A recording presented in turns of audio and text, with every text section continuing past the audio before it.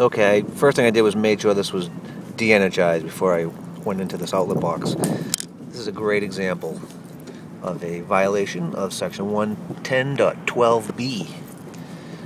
You can see what the installer did. They used these self-tapping screws here instead of the 632s that come with the receptacle.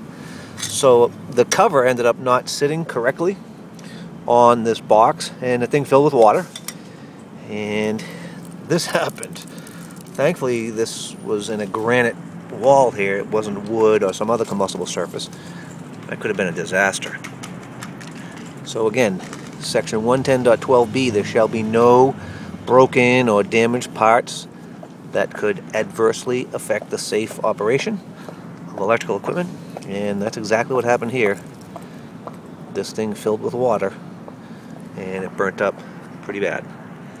This is Russ LeBlanc, NEC consultant for EC&M Magazine.